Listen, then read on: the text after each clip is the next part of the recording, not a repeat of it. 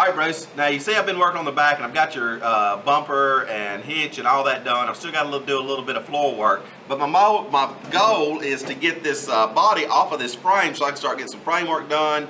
I can get help in to do that, and I can get this body on the rotisserie. I can get the bumper sent out to the chrome shop and all that, and to finish up all the chrome in the back, it's ready to go to the chrome shop. But I've got to fit and mount and locate the front bumper and do all that.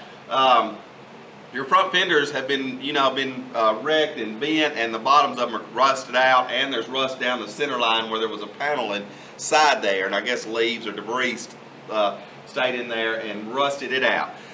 We had discussed you think you might can find a good set of fenders, so if you can, that would be outstanding, because it's going to help me locate the front of the lower rocker panels exactly where they need to be. Right now I don't have any of that because the fenders are so manipulated from damage and rust that they're just kind of flopping down.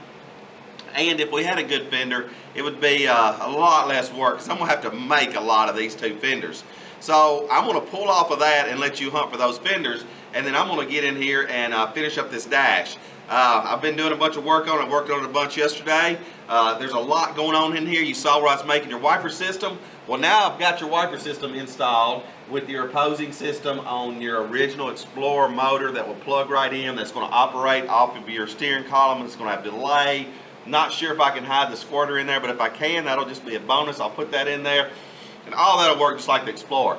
Now this is pressed on there, and it's got some teeth in there to where it locks in. I've got it loose enough to where I kind of show you how this is going to work. So let me get my arm around here. So this is what I've got right now. So this is just going to rotate around, and it rotates about 4 inches, and that extends out about 2 3/4, and that's exactly where it was on the Explorer. So I'm hoping that speed's going to be pretty good and work out good. I hope I don't have to change the length of those arms to change the length of that speed, because that's working out really nice. So once I kind of decided what I wanted to do right here, then I had to come back. I know I keep saying this stuff's so tied together, but everything in this dash is tied together and has a purpose. So to locate all this, then I have to start designing a structure to hold this column out so far. There's a lot of length out here, and there's a lot of weight when you pull it in and out and move around the seat. You pull on this a lot. So I have to build a frame underneath your dash to support that. Originally it came out of the floor, and it had a little bracket on the bottom of this dash. All of it was brand new back in the day. All this stuff's been rusted and moved and soft, and there just ain't no way that's going to hold this. So I've done it all with 1-inch square tubing, thick wall tubing, and some angle I had, and I built you an extremely nice cage in here. So underneath this here, I've got a bar all the way over and down the other side. Then I've got it tied from inside to here, going through my wiper system. Had to make this wiper system removable and serviceable, and so that bar and clear my air conditioner. So I've got that one over as far as I could get it, and as close as I could get it to this wiper system, and then give me a little bit of triangulation. The more triangulation I can get in it, the stronger this thing is going to be. So then I did another one right beside it the same way, put some kickers off the bottom of that, and it's got the center of that extremely strong. But I need it super strong because of how far, you can see how far out your steering wheel is. I'm going to add some more on this side.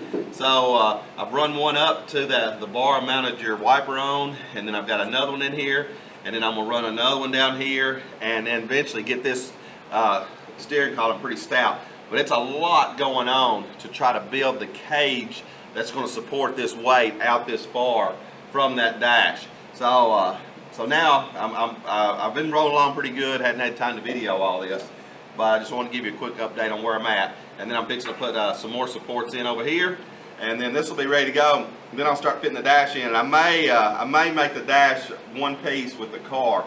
It's removable now, but the modification I'm going to have to do to it, I may have to make it one piece.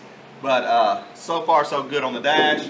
Then the parking brake, that's looking nice. You had a pedal over here on the Explorer. This is the original Woodie style that you bought online, and I'm believing I can put it right down through here, which is going to clear that inner panel in the fender, and then hopefully this will work like it should. So it's all a bunch of cut and shove to fit right here. But this is what I like, the cut and shove to fit stuff. I can roll through pretty good. this original Woodie stuff, I end up with more time trying to find these original numbers. It's a lot more complex. So I've got clearanced out for your defrost, air conditioner, everything that's going to go on this under this dash. I've had under here 10, 12 times.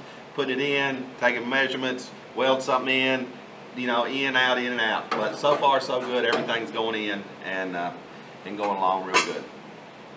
All right, here's a closer look at under your dash. You can see your motor there and all your wiper system there and the supports I've got in there. And I'll clean all this up once I get it all roughed in and weld and clean and paint it up. And you can see how far out that hangs. And I'm gonna put another bar up through there. But that's working out nice.